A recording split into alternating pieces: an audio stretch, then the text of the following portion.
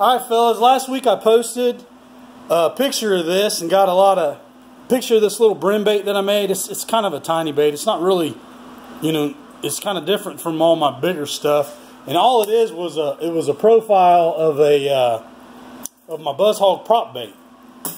Put a little joint in it and add a little tail, and this one floats, and I'm basically just walking it over brim beds like that. I'm just basically half crank, half crank, half crank, half crank, half crank, half crank, half crank, half crank. Or you can half crank, let it sit. That's pretty much what I was doing last week. And it was super tough on our lake. And I actually did catch 3 or 4 fish on it. Nothing big, just 14, 15 inchers.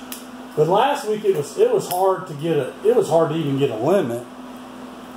And I know it's going to be, you know, it's going to work, have better days.